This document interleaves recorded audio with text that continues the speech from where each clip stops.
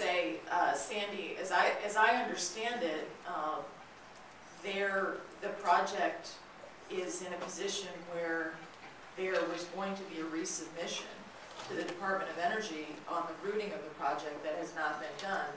And one of the concerns that I've had about the project, having gone to public hearings on it and listened very carefully to the input of those in the North Country, is that the way that the project was initially proposed would be detrimental to a very strong economic asset we have there, and something we all love near and dear, the natural beauty of that area. So things like burying the lines, I think, are very, very important issues that need to be addressed that haven't been addressed in the original proposal. And as I understand it, it's pending and waiting a resubmission. Yes, I'm glad Steve was able to get you for the last question, Sandy. Very, very good diplomacy, Steve. 10 years ago. Yep.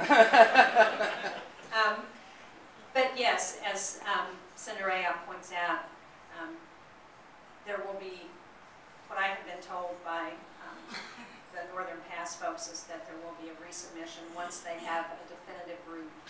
And you know, I think all of us in office have heard a lot of concerns from people who were along the original proposed routes about what the impact would be on the North Country.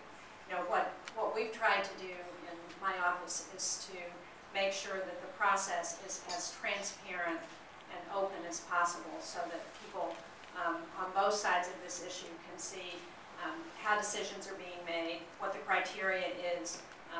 There's going to be an environmental impact statement done once there is a final route proposed, and I think our goal is to make sure that everybody who wants input into that process has the opportunity to have input and that there is a fair decision that's made.